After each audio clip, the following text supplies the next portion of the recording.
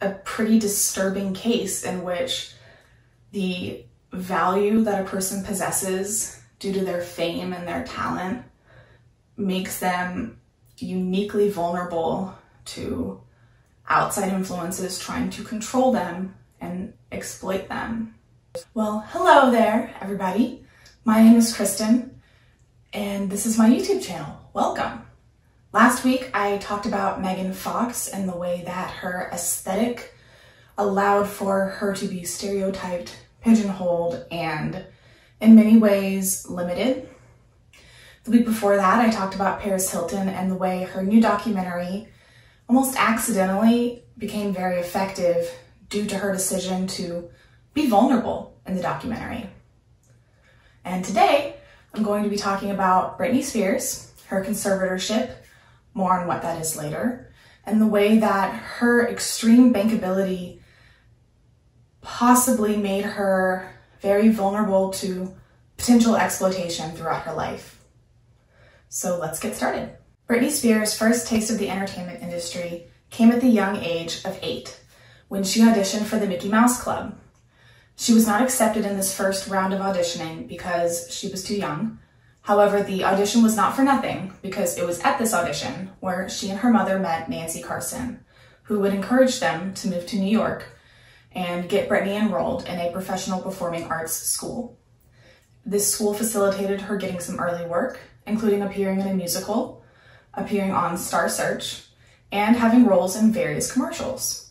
Her Star Search appearance really showcased the quality of her voice even at such a young age. Don't you think it's time? Don't you think it's time? When we stand together, it's our finest hour.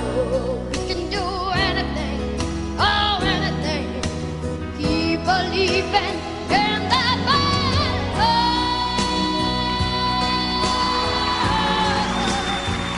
Her voice was very well projected and sounded very mature. If you were not looking at the child singing at the time, you would have thought it was a fully grown woman on that stage. In 1992, she auditioned for the Mickey Mouse Club again, this time achieving success. She appeared on the show alongside other child actors, including Justin Timberlake, Ryan Gosling, and Christina Aguilera. After the show was canceled, she went back to her normal life for a short time, but in 1997 began working with producer Eric Foster White. Eric Foster White worked with her to train her voice to be more youthful and pop-esque. He worked with her to develop a bit of a nasally quality that made her sound younger and more poppy, and served to differentiate her voice from another upcoming star, Christina Aguilera. This more girlish, almost baby voice is the voice that you are used to hearing from Britney Spears. It's what you'll hear on the majority of her studio albums, as well as in her live performances. Although you can find examples of live performances where it seems like she's slipping a little bit in between her natural voice and this more breathy, nasally baby voice. I'm still fancy.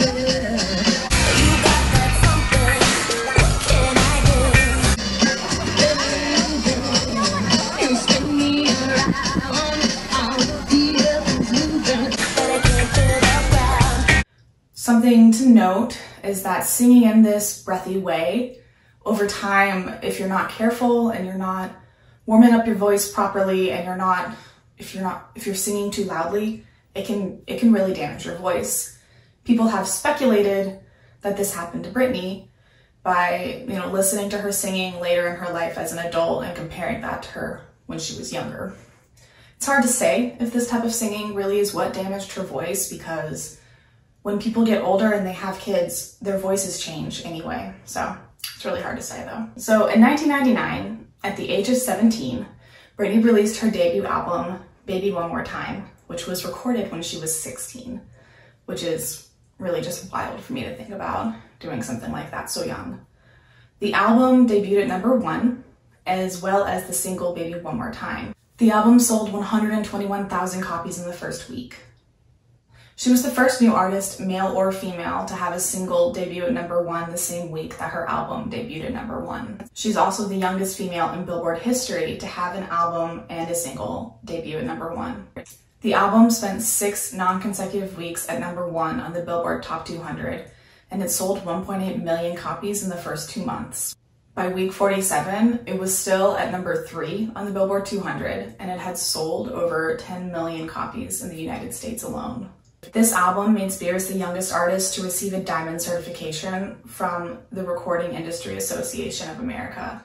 In total, the album spent 101 weeks on the Billboard chart, so almost 2 years. The tour for this album brought in $53 million, that's adjusted for 2020 value of money, and it brought in 1.2 million attendees. As can be seen, her first album was incredibly successful. It really blew people out of the water. Now, at the same time that this album was released at age 17, she also appeared on the cover of Rolling Stone wearing essentially a bra and like boy short cut panties. It was considered to be inappropriate and highly sexual, and in my opinion, it's a bit of a harbinger for what was to come for Britney in her career in terms of being objectified and exploited for profit. Her next album, Oops, I Did It Again, came out in 2000, and it was another rousing success.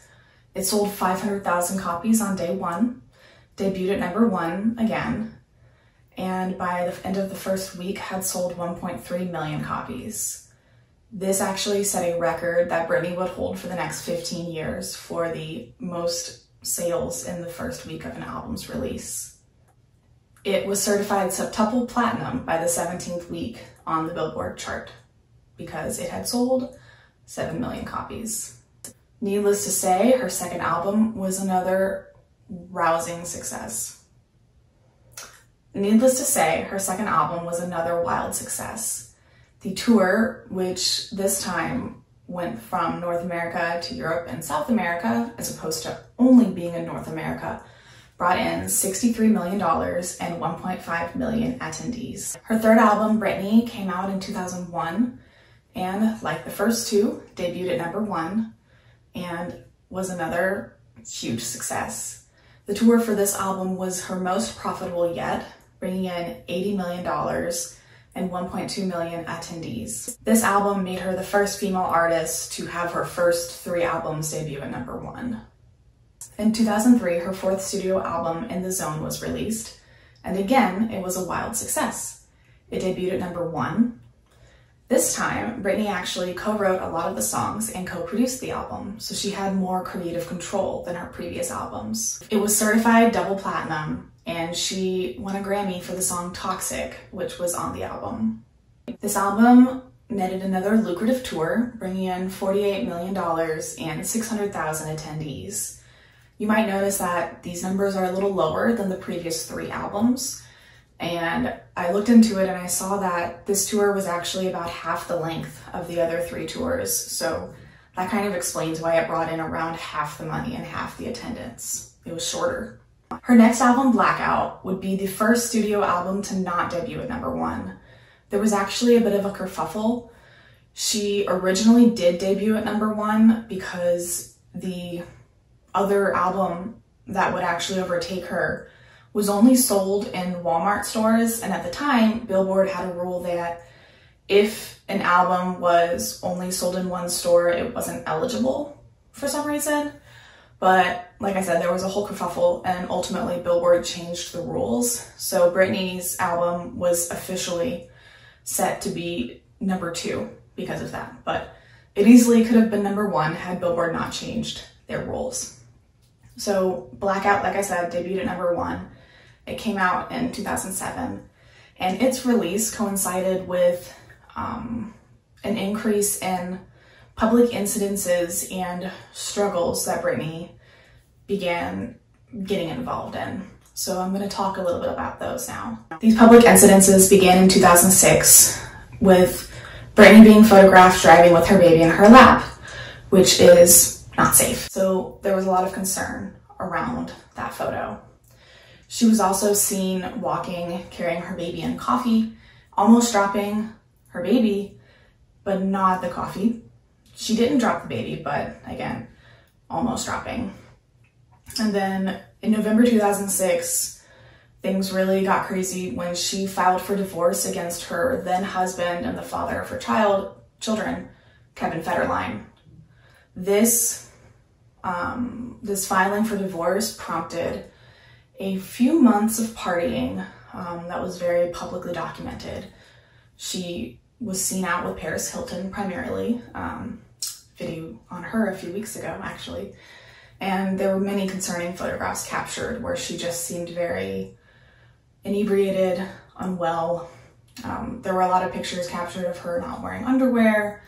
People joked that photographers even captured her cesarean scar from her C-section. So it was a rough few months for Britney after filing for divorce and just, I guess, trying to party and maybe get out of her head a little bit, but she was facing a lot of public criticism and scrutiny at the time. She checked in and out of rehab multiple times in 2007.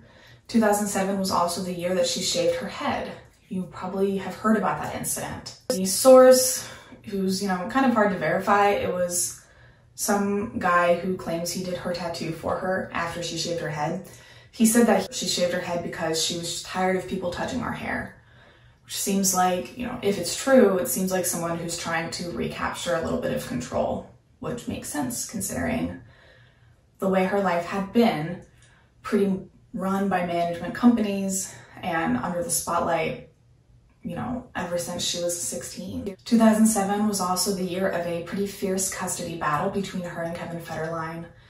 At one point, when they had 50-50 custody, Britney took her children out of state, which was against the custody agreement, and I think could be considered kidnapping if you take a child across state lines without, I don't know, but so that was bad. She was also involved in a hit and run where she hit a parked car while driving without a license. She did compensate the owner of the car, and later the judge ended up not charging her because she had already paid for the damage, but it was still pretty concerning. And even after this court appearance, she continued to drive with her children in the car without a license, which is not cool. On October 1st of 2007, a judge ordered her to give the kids to Kevin Federline, at least temporarily, and he was granted full custody a few days later. During that month, she kind of gained and lost visitation rights multiple times. It was pretty up and down for her. And it was at the end of this month, October, when she lost her kids, that the album Blackout was released. So knowing that she was going through all of this public turmoil for really the year leading up to the release of the album and then the year of the album's release, it's actually really impressive that it performed as well as it did, debuting at number 2, considering her public image was really being damaged by a lot of these incidents because, who doesn't want kids to be safe and who doesn't dislike hit and run drivers, right? There were more public incidents after the album came out, and child welfare even got involved and conducted investigations into her parenting. Throughout this time, the celebrity news industry really fixated on Britney Spears because she became very profitable. Photographing Britney Spears became a veritable industry in and of itself. Francois Navarre, founder of X17, a paparazzi company or something, is quoted in 2008 as saying that Britney Spears is the most bankable celebrity out there. She has been for the past year. In 2007, she was on 2/3 of the cover of Us Weekly publications. Francois Navarre reported that a photo of Britney without residuals could sell for $10,000. And with residuals, a unique photo of her could net a photographer $100,000 over time. So it was a very valuable industry. Paparazzi parked outside her house day and night, just waiting for a car to leave that they could follow. Every single, celebrity news organization and paparazzi organization, they had people on the clock. Their job was to watch Britney and report her every move so that they could get a photo of her. And once you had a photo, speed was the most important thing because you wanted to get it released, you wanted to get paid for it before anyone else could. So this created a very, very scary situation where mobs of people would be just surrounding her vehicles and following her everywhere she goes and taking photos of everything that she did. Things with the paparazzi were so bad that even when she was being hospitalized, being taken to a psychiatric hospital in an ambulance, even then they surrounded the ambulance and photographed her being put in the ambulance and followed the ambulance to the hospital and followed Kevin Federline to the hospital and got all of this on photos. Online, there are photos of Britney smiling at EMTs as they have her on the stretcher and they're putting her into the ambulance. I can't even imagine having my privacy violated in such a scary moment like that when I'm being hospitalized and I still have these mobs of people treating me like I'm not even human. Like, that's crazy. So that first hospitalization I mentioned occurred in early January 2008. She would be hospitalized again in that same month. And after the second hospitalization, both of which were what are called 5150s, which is basically when a mental health care professional has deemed that you are a possible danger to yourself or others and they need to put you under psychiatric hold. So she had two 5150s in 1 month, and at that point, her father went to a judge and petitioned to be named the temporary conservator of her estate. And so this was the creation of what is called the conservatorship, or in some states it's called a guardianship. It was originally intended to be temporary, but at the end of 2008, it was made permanent. Conservatorships or guardianships are usually for the elderly, people who are experiencing something debilitating like dementia, or for people with developmental disabilities that prevent their ability to care for themselves. And that's not physical care, it's more things like being able to make good decisions, keep your lights on, keep your bills paid, decide what jobs to take, things like that. So it's really designed for people who their mental capacity is just not there and they need somebody to help them and to make sure that they are safe. And so, like you might have heard me saying, it's for people with, like I said, like dementia or a developmental disability. And so to justify making this conservatorship permanent, they claimed that Britney had early onset dementia in her 20s. And that was believed by the judge and taken as a reason to make her conservatorship permanent. Under the conservatorship, her father has pretty tight control over every aspect of her life. Among his duties for this conservatorship are negotiating business deals, deciding who she can see, filing restraining orders on her behalf, tracking every purchase she makes, no matter how big or small, and more. A co-conservator, Andrew Wallet, was brought on to manage the financial aspects of her estate, and he remained on the conservatorship with her father through 2019. Without her father's permission, Britney, under this conservatorship, could not leave her house, vote, buy anything, have any interviews that are not scripted, speak to anyone without being monitored, view her bank statements, get married, have kids, see her kids, drive, which maybe she shouldn't do, honestly. She can't use her phone without monitoring, and I think most importantly, she could not hire a lawyer to represent herself. If she were to do anything, if Britney were to do any of the things I just listed without her father's permission, he would have the full right to institutionalize her in a psychiatric facility. So he has enforcement power over her. If she were to step out of line, there's a very easy consequence of, I'm going to send you to the psychiatric hospital. So it's a little bit scary that somebody could have that kind of power over another adult who, as far as we can tell, doesn't seem to have dementia or any other developmental disabilities. It's highly unusual for someone who is as productive as Britney Spears to be under a conservatorship. Just 2 months after the hospitalization that prompted the creation of the conservatorship, she filmed a guest appearance for How I Met Your Mother. 4 months after that filming, she released the video for Womanizer and promotion of her new album, Circus, which was also released. Circus, like most of her other studio albums, debuted at #1, and it had a very successful tour. It was around an 8-month tour, and it brought in $198 million and 1.5 million attendees. So that's more than any previous tour. Conservatorships are supposed to be for people who are severely disabled that will not get better. Isn't it odd for someone who's severely disabled to the point that they can't make decisions for themselves in any way? Isn't it odd for someone like that to be able to perform at such a high level under such pressure and stress?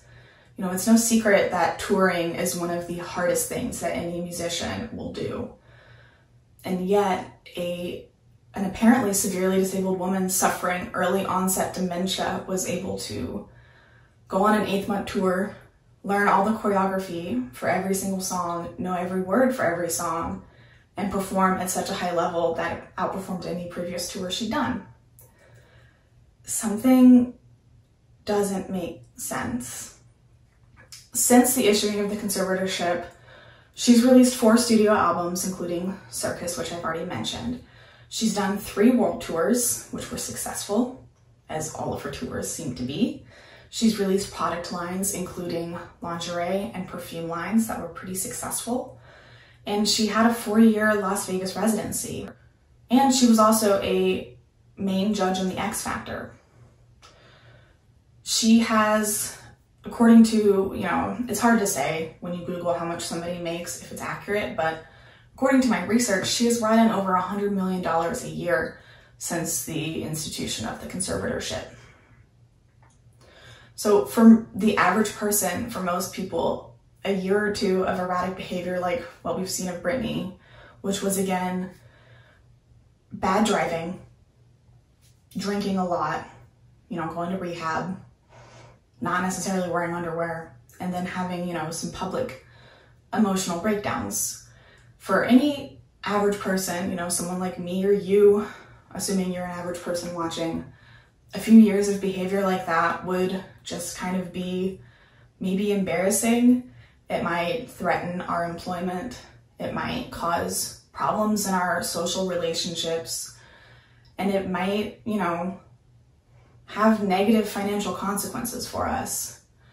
But it would not result in one of our parents being made our permanent guardian with control over every single aspect of our lives for what seems to be the rest of our lives.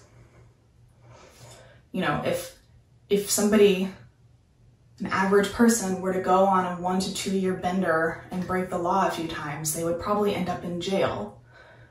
They would not lose their right to leave their house, buy a coffee, see their children, have more children, get married, speak to a friend without explicit permission and monitoring, use the phone without monitoring, vote, hire a lawyer, view your own bank account. Those are some pretty extreme restrictions to place on somebody who appears to have had, like I said, a few bad years, which, if you consider the public pressure that she was under, the public scrutiny, and just the intense harassment she was receiving from the paparazzi, in addition to the fact that she was going through a divorce with her husband that she had 2 children with, it kind of makes sense that she was behaving erratically. Like, it makes sense that she wasn't doing very well between 2006 and 2008. It doesn't seem like someone who is severely disabled so much as it was someone who was going through a very, very hard time. So what makes Britney different? Why did Britney have pretty much all of her rights and freedoms restricted after 2-ish years of erratic behavior? when most people would not experience something like that? What differentiates her from the average person? Well, if you were wondering why I took the time to tell you how much money her tours made, how many copies her albums sold, how many of her albums debuted at #1 and more, well, this is why I brought that up, because I don't know how to phrase this. As far as I can tell, any situation like this one where you have a very famous, very valuable star who consistently makes very profitable albums and profitable tours, when you have someone of that level of bankability and they're behaving in a way that could jeopardize that profit that is there to be made, there might be an incentive to try to reach in and grab control to preserve the financial benefits that come with being connected to somebody with that level of fame and success. You know, when you consider just the number of people who get their livelihoods off of celebrities, the number of staff that celebrities employ, the paparazzi that make their living off following celebrities, the producers, the music producers who work with the celebrities to make their albums, and the family members who act as management for these celebrities, you know, there's a lot of money that's being made, and there's a lot of livelihoods that are on the line with someone like this. And so it seems possible that while somebody might not be disabled to the extent that they truly need to be in a conservatorship, the amount of money at stake could possibly motivate the institution of a conservatorship anyway. So to me and to many others, including the people who call themselves the FreeBritney movement, this really seems like one of the situations I just described. It seems like it could possibly be a pretty disturbing case in which the value that a person possesses due to their fame and their talent makes them uniquely vulnerable to outside influences trying to control them and exploit them. So just as an example for how lucrative this conservatorship has been, Britney's father, every year of the conservatorship, received a salary from her of over $100,000. I think it was like $130,000, as well as percentages of the revenue from her business engagements, such as the Las Vegas residency. So this conservatorship has been very profitable for the conservators. The president of the National Association to Stop Guardian Abuse, Elaine Renoir, is quoted as saying, "As long as Britney keeps bringing in so much money, as long as the conservators and lawyers are getting paid, there's very little incentive for it to end. Usually conservatorship keeps going until the conservatee or the family make a fuss." So even public figures who speak out for organizations against guardian abuse seem to acknowledge the monetary incentive to keep the conservatorship in place. Britney's brother went on a podcast in this year, 2020, and he said that Britney has always wanted out of the conservatorship and that she's found it frustrating, which makes sense. He said that, you know, even if in the very beginning stages it might have been necessary, it didn't need to continue as long as it has. Britney herself is quoted back in, I want to say 2008, as saying, like, even when you go to jail, you know, there's the time when you're going to get out. But in this situation, it's never ending. It's just like the movie Groundhog Day. But I just feel like, you know, you do something wrong and you learn from it, you move on, but it's like I'm having to pay for it for a really long time. So that's kind of sad. If Britney were to want out of the conservatorship, what would she have to do? You know, if she wants out the way her brother claims that she has wanted out, what has to be done? Well, Sam Crane, the legal and public policy director of the Autistic Self-Advocacy Network, a nationally recognized expert on alternatives to guardianship, has said that you need to go to court and establish that the conservatorship isn't necessary anymore. But because you haven't recently had the opportunity to make decisions for yourself, it's extremely difficult to prove to a judge that you can make these decisions. Because people under conservatorship don't have access to their own money, it can be difficult or impossible for them to hire a lawyer to help with this. And even with the support of the conservator, it can take years for somebody to get out of a conservatorship. And in most cases, the conservatorship doesn't end. People stay in it until they die. So, what are the most recent developments with Britney's conservatorship? I will run through that. So in 2019, Britney's father requested to step down as the conservator temporarily. And he stated that the reason for this was that he had health issues that he needed to focus on. Something else that also happened in 2019, a little bit before he made this request, was that a police report was filed by Kevin Federline against Britney's father.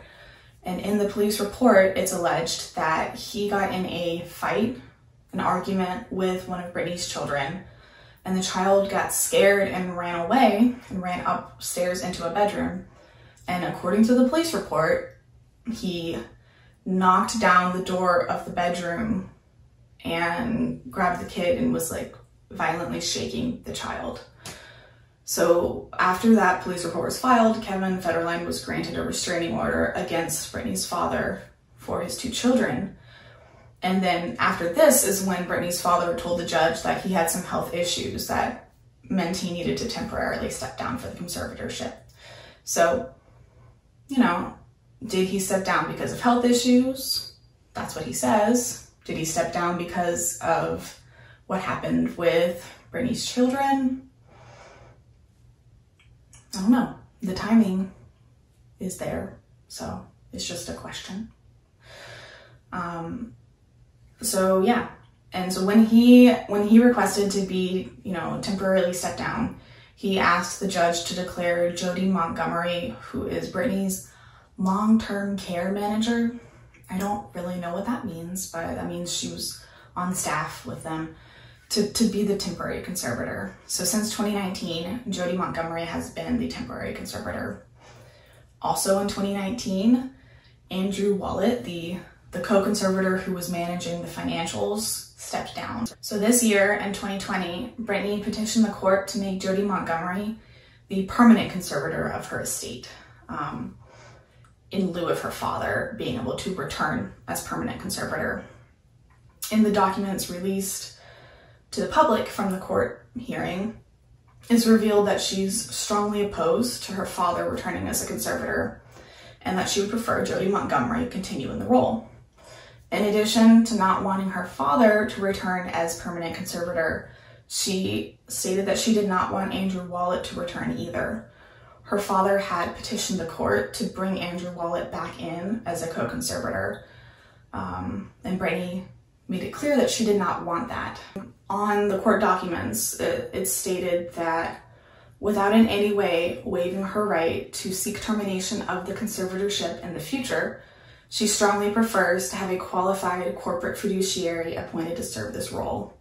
And so she and her lawyer had found, you know, a financial management company that they wanted to work with, and they're trying to get someone from there on as another co-conservator instead of Andrew Wallet. In the court documents, it says that Britney right now doesn't have plans to resume performing, and thus she wouldn't really be bringing in enough money to pay Andrew Wallet. And it also stated that he was uniquely unsuitable for the role. So that indicates some level of tension maybe, or problems between him and Britney. I don't know. I can only speculate, so. And that's something to note that Britney has said that she doesn't right now want to perform. In October of 2020, in the most recent court proceeding as of today when I'm making this video, Britney requested and was granted the ability to expand her legal team and hire her own lawyers. This was in spite of her father's efforts to block this move. It's hard to say why exactly he doesn't want Britney to hire her own lawyers, but I don't know. You can guess as to why he doesn't want her to hire her own lawyers. He claims that lawyers are too expensive, but conservatorships are really expensive too, so I don't know. The court documents state that Britney does not share her father's vision for a future in which she resumes performing and leaves the management of her estate completely up to him as she did in the past. So Britney is seeking to gain a little bit more control back in her life. And it seems like her father does not want that to happen because he's made every effort in court to stop that from happening. During this court proceeding, they were also supposed to go over some financial documents that Britney's father submitted, but Britney's lawyer stated that he had not had time to finish going over the documents, and that he did plan to file objections in relation to some of the items in the documents. So they'll be going over that in the next court appearance, which I believe is in November. During this court proceeding, her father petitioned to have the records sealed. I wonder why he wouldn't want anybody to know what was going on. But Britney's representation made it very clear that she did not want the records to be sealed. The court documents say that Britney strongly believes it is consistent not only with her personal best interests, but also with good public policy generally, that the decision to appoint a new conservator of her estate be made in as open and transparent manner as possible. The sealing motion is supposedly being brought by her father to protect Britney's interests, but she is adamantly opposed to it. The court documents go on to say that Britney is vehemently opposed to the effort that her father has made to keep her legal struggle hidden away in a closet as a family secret.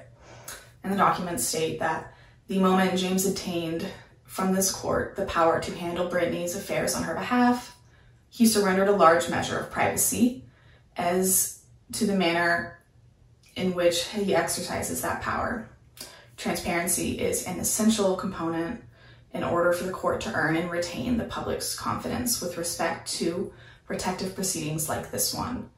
In this case, it is not an exaggeration to say that the whole world is watching. So, also, in this court proceeding, multiple times, Britney's father and his lawyers were saying stuff like, "Where's Britney? We want Britney to speak for herself. We want to hear from Britney," over and over again. And Britney's representation pretty much maintained that, like, in addition to the fact that, you know, Britney doesn't have to be here because that's what the lawyer's for, but according to the conservatorship that the father supports, Britney is not legally capable to speak for herself in the court of law. So why do they want her to speak for herself?